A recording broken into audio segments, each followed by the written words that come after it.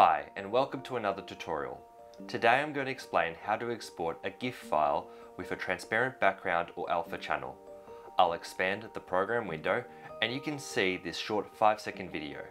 I'm working in Adobe Premiere Pro, and first I'll export the GIF as is. So I'll click Export, then Media. In Export Settings, I'll change the format to an animated GIF. I'll then click on the output name to save it in the correct location. Now I make sure everything is correct and I export the GIF. I'll just wait for this to be exported out. As you can see here, the video was exported successfully. Now I'm going to open it up in Finder and make sure it was exported to my specifications, and it was. It looks good. Close this window, and now I'm going to show you how to export the GIF with a transparent background. I just removed the background so all you can see is the image, but I can't just export it like this.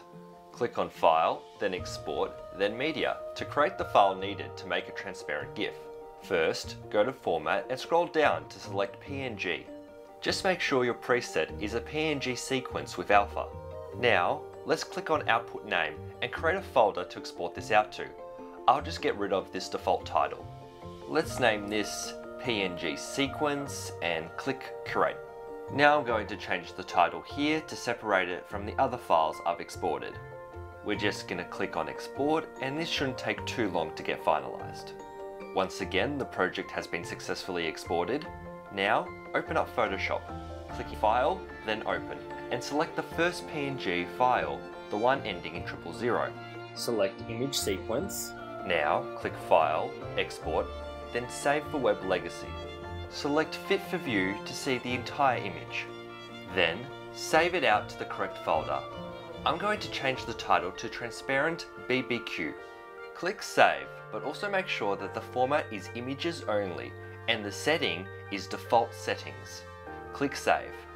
Now, I'm going to open up my Finder and I'm going to click on the transparent GIF. It appears it has been exported out correctly. I'm going to minimize this page and double check that the GIF is transparent in Premiere Pro. I'll drag this file into the timeline. Now let's watch this through. It doesn't appear to have a background, but let's add one just to make sure. Click New Item and select Color Matte. This is all correct, so click OK. You can make the color whatever you want, we're just testing this out. Green is fine. I'm just going to name this green. Add this into the timeline and you can see that our image sits on top of the background. My website, Facebook and Instagram are in the description. You can follow me there. I hope this helped. Bye for now.